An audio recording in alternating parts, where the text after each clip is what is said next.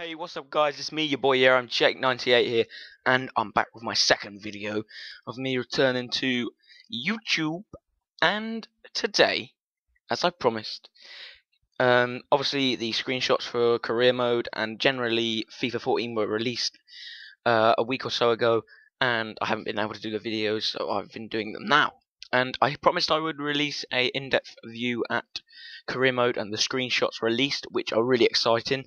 Sadly, the one in front of me that we're going to start with, the hub on its own, is well, it's purposed and it's showing a fan of Tottenham Hotspur. And I'm not being offensive to any of you Tottenham fans out there, because I support your views. If you want to support a football team, I love football with all my heart, and I support West Ham United with all my heart, and I will die supporting West Ham. Best team in the world. As well as Chelsea being on there, you Chelsea scum. I'm joking. Anyway, so straight away we see its complete new look. It looks great. It's like it's obviously been looked at from Ultimate Team, and it looks very similar to Ultimate Team. As you can see, we have a different dashboard type thing: central, squad, transfers, office, and season in general. So central is obviously where you're going to get to your upcoming matches, and as we can see, the news feed and the general table. They've also added the which would have been down the bottom in FIFA 13, the general where your EA coins would go and your XP and what level you are, and that's up at the top in career mode. So this guy's quite rich on here, 250,000 coins. So I'm gonna start with looking at this new career mode central. Obviously squad is on the second screenshot. Now office, there is a little 5. So maybe I was thinking maybe the owners of the club and your general management team message you in between matches, and obviously like before you even simulate the days. Maybe it's they interact with you more. Maybe it's oh, we're glad to see you're getting on at the club. I don't know, maybe they ask you if you need any additional funds. That would be quite cool. And it just seems as if the office, maybe like the board, are getting more involved in the game. That it's like a more pressing on getting the results. Are you delivering what we want to see at the club, like making it more realistic? Play match here, sim match is the same in the sense, because obviously that's all you can do, simulate matches. I don't really do because I like to play it. Preview Spurs versus Chelsea. Obviously maybe it doesn't pop up in your face at unexpected moments, which was quite cool in FIFA 13. Maybe it's just a little box here. As we can see, they've kept the idea of slides, as in like every certified seconds it moves on to the next side here with the little button or shiny little balls. I can't believe I said that. So preview Spurs versus Chelsea. Spurs play host to Chelsea on Saturday in an early battle for 4th place. So it's, as you can see on the table, West Brom 7th, third, 7 played, 16 points. Not very realistic. I can't see that happening. Arsenal 7th, haha. Chelsea 5th. Yep, that's realistic. Yeah, so it's all coming in together, and that should obviously show you, as that's on certified links as well. Maybe it goes from that half to a middle section and then to the bottom section of the table. So that's quite cool. Preview Spurs versus Chelsea. It doesn't obviously pop up in your face. Maybe it does, but so they have little stories here. Maybe you can press Y again to expand the story and read it. The pictures look good. They look like more sensible to the story, instead of just random ones, pictures of fans, which I didn't really like. There was just like a really blurry picture of fans for a picture that they couldn't think of. So a bit laziness there. RSS feed. Gareth Bale in great form, scoring in back-to-back matches. I can see that. That's realistic. Match preview. So there's another match preview. Maybe that's a later one that's already happened. Robin van Persie's goal keeps Man United clear of City at the summit at the top of the table. So it looks as if RSS feed, obviously news feed, is like a constant news feed. It keeps coming. It keeps updating like every second. Maybe not every second, but every day.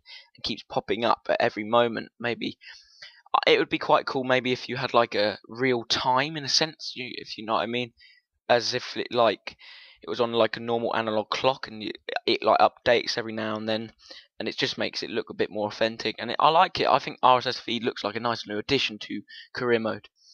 So that does the news updates, and then this is the one most anticipated part of career mode: Global Scouting Network. Well, this obviously your scout there, M Miles, so you probably get to choose your scout again, ranging from his talents and his judgment and experience. I go for judgment personally. As you can see, the scouting network have selected England, like general England area, and have chosen Sebastian Cotes, Kieran Clark, and Iguel Mikel. Maybe they've seen them as prospects. I don't see Ignay Miguel as a great prospect, but hey ho, you can see as if they are popping up with updates on who they are looking at in the scouting network and who they think could be a good fit at the club. Maybe this what happens. It looks like quite a nice addition. Global Scouting Network is a big addition to FIFA 14 career mode, and I think it will add like a sense of realism to the game. So we'll move on to our second screenshot. Well, this one shows our global scouting network in a bit more density, a bit more involved. So as you can see, it's updated. So maybe they have a original scout report, and then if you are not happy with it, you tell them, and then they go and update it and get a better scout report on it. So obviously his I really don't. This is the one that looks a bit extreme, defending 1 to 99, but overall the rest look pretty realistic. From Newcastle, right mid Gabriel Obertan.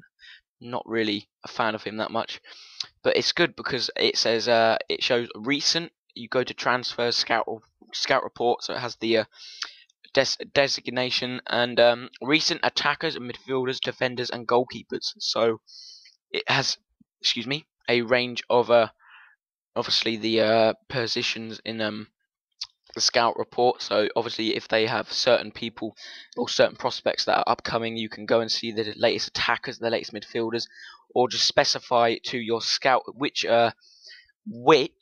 type of player you would like to bring to the club. Gabriel Obertan, 50,000 wage. Does that really look realistic? Unless that's the scout's wage. Yeah, that's the scout's wage, and maybe that's how much you pay him. Though maybe it's realistic, as in you pay the scout wages every week to go and find you players. So that would be quite cool. And we have Gabriel Obertan, Ignacy Miquel, Kieran Clark I like, Suso I like, Nathan Baker, and Sebastian Cotes, and they have exclamation marks next to them. So that obviously means that they are updated and they've got a better range of what they think the player can achieve in future references. And it says change view at the bottom, so maybe you get to see it in a different organized ways. There's a scroll down here, so with the left analog stick, obviously what we saw in FIFA 13, we could navigate through the news stories and then expand them to read. So maybe on this you use the left analog stick to scroll down in the global scouting network, find a player that you think's got a good prospect, send your scout to get an updated report on him, and then he comes back with this realistic report here. Obviously 21. They give you the age. I didn't see that in FIFA 13. They didn't give you a specified. Oh yes, they did give you an age, but they didn't give you all the time their positions. It would be like unknown, but then they'd go out and update it. And this obviously has a changing slide as well, as down at the bottom right hand corner you can see. Maybe it keeps changing on the updated scout reports, but this looks really good. A global scouting network is probably the biggest addition to career mode, as well as the new layout. As we can see in the background, it's a stadium, a pitch at the bottom, and it looks very nice. It's all really intense, and I think it makes it look more. It's not realistic as in the sense of a manager in real life, but it does look great. Global Scouting Network is going to be a great addition to FIFA 14. So now we move on to our last screenshot. Now, this screenshot is obviously you come from Central, and then if you go over to squad, we've just been on transfers. We can't get any sneak peeks at office, which is a shame. Or season. Season's probably an overview of what your season has been, your career in general, and how your stats on your season. So this is the starting XI 442, the Tottenham starting XI. Hugo Lloris, great goalkeeper. Personally, I think he's the best goalkeeper in the Premier League, along with Petr Cech, but maybe I'm wrong. Yep, so it shows you the layout and formation of your squad. Maybe it's different from FIFA 13. Maybe as it's, because obviously we saw as it was laid out, it would be in little dots. Now you've got the player's kit number, their name, and what form they're in, which is really good, because as you see, Vertonghen is down in form. In real life, he's up in form. I think he's a great centre-back. But yeah, it shows the form of Gareth Bale, Adebayor, all the players, how they ranging in form. Parker, okay form. Bale, okay form. That seems a bit unlikely in Bale's position. Now you can see, obviously this has a slider as well. Maybe it goes from the squad, maybe it changes into the squad stats, the squad report, which we can see on the right hand side. Maybe it changes over to squad report to see how the squad's doing in recent games.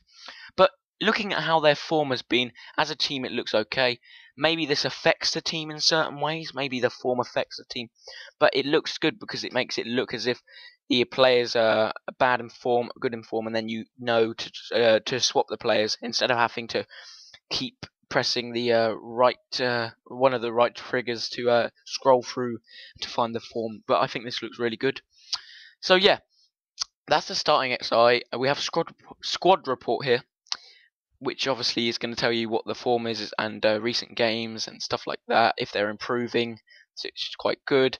Maybe that's what the arrow means as well. If Gareth Bale is nearly gradually improving.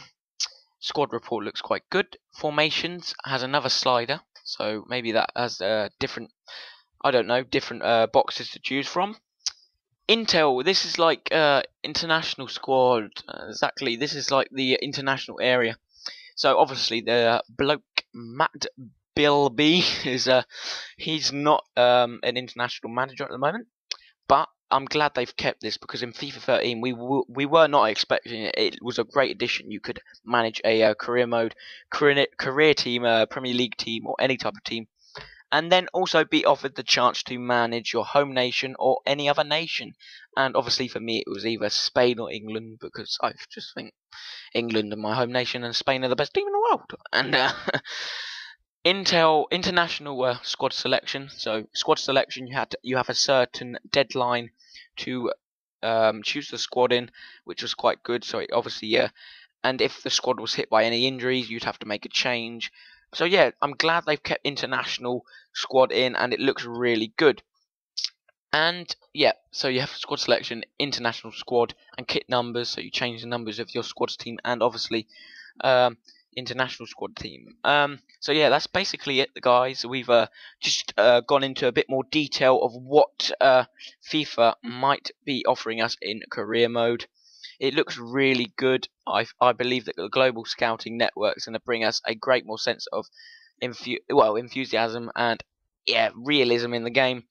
The starting XI, the look of how players are going to be different ranging forms. It's going to affect the team, and it just generally looks good with a bit of a redecoration and uplifting on the general dashboard. It looks great, and I'm really excited to see what the RSS feed is going to be like. Is it going to be constant updates or not? But that's what we're going to have to wait for, guys. I'm afraid that's the end of the video today. I hope you enjoyed it, and I will be posting another video soon. Thanks for watching, guys. I'm out.